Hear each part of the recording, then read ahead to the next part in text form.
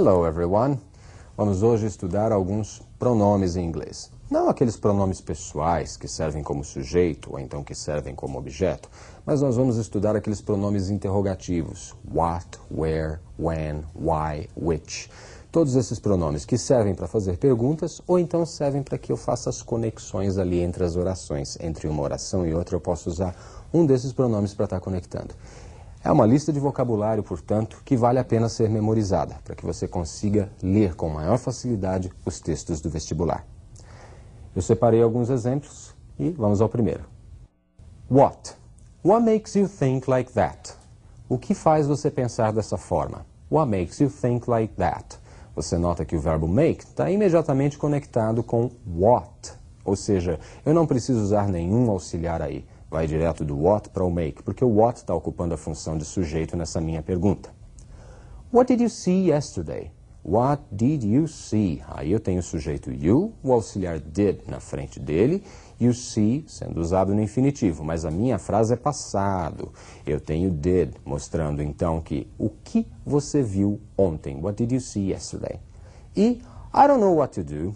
I don't know what to do. Eu não sei o que fazer.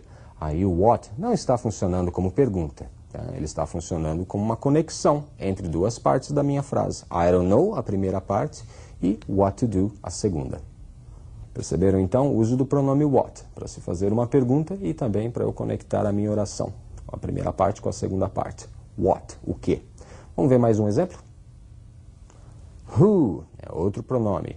Who are you? É uma pergunta muito utilizada, vocês devem conhecer essa pergunta já. Who are you? Quem é você? I don't know who she is. Eu não sei quem ela é. I don't know who she is. O uso do pronome who, portanto, pode ser para fazer pergunta ou então pode ser para conectar as partes ali da minha frase também. Da mesma forma que what. Who, quem. Vamos ver mais um pronome? Whom. Esse whom é um parente do who. Whom were you talking to? Ou seja, com quem você está falando. Whom were you talking to? Com quem você está falando. Você é o sujeito, você está falando com alguém. Whom é esse alguém. Ele funciona como objeto, perfeito? Então o who é o sujeito, agora o whom ele funciona como objeto da frase. I don't remember whom she was talking to. Eu não me lembro com quem ela estava falando. I don't remember whom she was talking to. Então, o whom aí conectando uma frase à outra e funcionando também como objeto, objeto do verbo talking to. The man whom I was talking to is my boss. Eu posso refazer essa frase usando that. The man that I was talking to is my boss.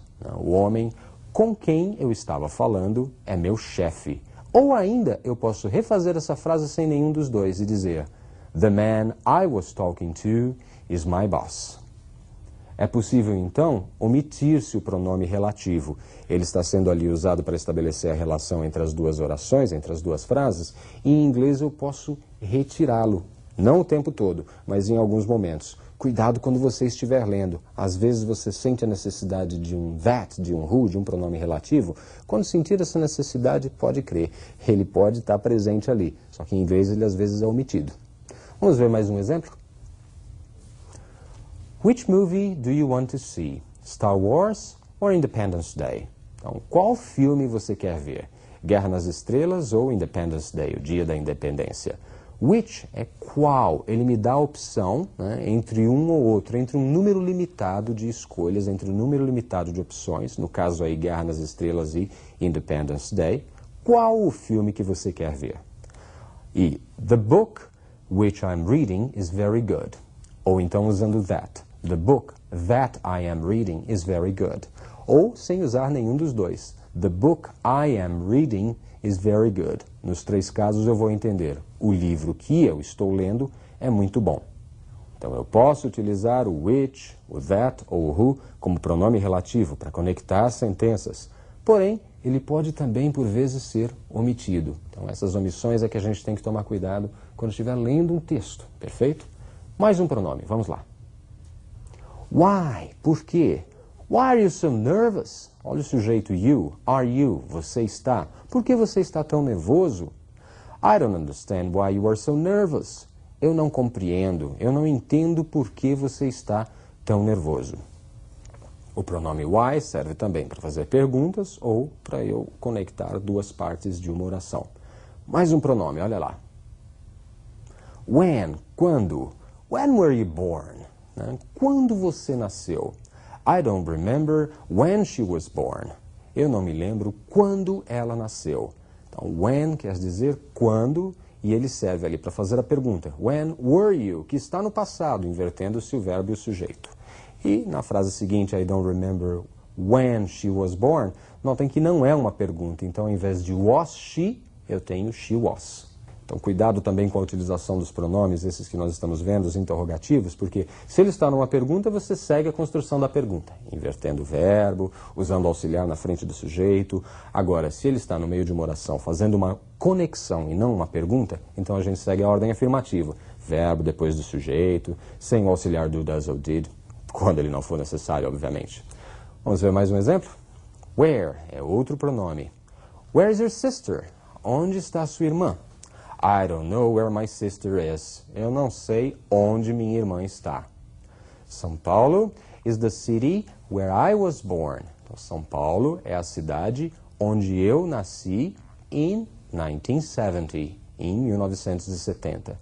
Então, na pergunta, where is your sister? Eu tenho a inversão is na frente de your sister, que é o sujeito, portanto é uma pergunta.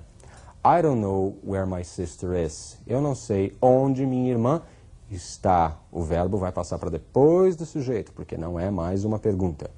E São Paulo is the city where I was born. São Paulo é a cidade onde eu nasci in 1970, em 1970. Então percebem que o uso dessas palavras ele não se limita somente às perguntas, ela vai aparecer em todo momento no texto um pronome desses, tá ok? Então prestem atenção. É pergunta ou não é pergunta? Ou eu estou estabelecendo uma relação entre duas partes ali de um período? Vamos ver mais um exemplo? Whose, de quem, ou cujo, cuja. Vamos ver como funciona nas frases. Whose car is this? De quem é este carro? Whose car is this? De quem é este carro? Can you tell me whose car this is? Can you tell me whose car this is? Você pode me dizer, você pode me contar de quem é este carro? Notem ali que na pergunta eu tenho is this? Whose car is this? Invertido, não sujeito com o verbo. E nessa outra, a pergunta é a primeira parte. Can you tell me? A segunda segue na ordem afirmativa. A segunda parte segue na ordem afirmativa. Whose car this is? The teacher met the students whose grades are very low. Então, o professor encontrou-se, conheceu os alunos cujas notas estão muito baixas. Então, nesse terceiro exemplo, você tem o whose funcionando como cujas notas estavam ou estão muito baixas. Agora nós vamos dar uma olhadinha num pronome especial, o how. How, que sozinho quer dizer como. Mas eu posso combinar o how com adjetivos, e aí eu vou ter sentidos a mais. Observem então o uso do pronome how. How did you do this? Como você fez isso? Did you do? Você tem o did como auxiliar, you sujeito, you do novamente sendo usado como verbo, o verbo fazer. How did you do this? I don't understand how you did this. I don't understand how you did this. Eu não entendo como você fez isso. I don't understand how you did this. E notem que aí eu estou usando did como verbo. You did. Você fez. Como você fez isso. Então, funcionando sozinho, o how quer dizer como. E pode servir também para fazer as minhas perguntas, ou então pode servir também para fazer as conexões entre as orações. Agora vamos observar o how mais os adjetivos. Olha lá. How old are you? How old? Quantos anos? How old are you? Quantos anos você tem? How far is Rio from São Paulo? How, como? Far, longe. How far, qual a distância? Qual a distância entre o Rio e São Paulo? How deep is the Pacific? Deep, fundo, profundo. How deep, qual a profundidade? Qual a profundidade do Oceano Pacífico? How long is that street? How, como? Long, longo. Então, qual o comprimento? Qual o comprimento desta rua? How long does it take to go to Europe? How long também quer dizer quanto tempo. Então, eu posso estar perguntando qual o comprimento ou quanto tempo. Quanto tempo leva para ir até a Europa? How long does it take to go to Europe? Então, prestem bastante atenção no how long, porque ele tem um duplo sentido. Qual o comprimento e quanto tempo. Perfeito? O how ainda se combina com alguns adjetivos a mais. Observem. How wide is this room? How como? Wide, largo. How wide is this room? Qual a largura desta sala? How much did you pay for the car? How, como? Much, muito. How much? Quanto? Quanto você pagou pelo carro? How many people are coming? How many? Many, muitos. How many? Quantos? Ou quantas? Quantas pessoas estão vindo? How often do you travel? How, como? Often, frequentemente. Com que frequência você viaja?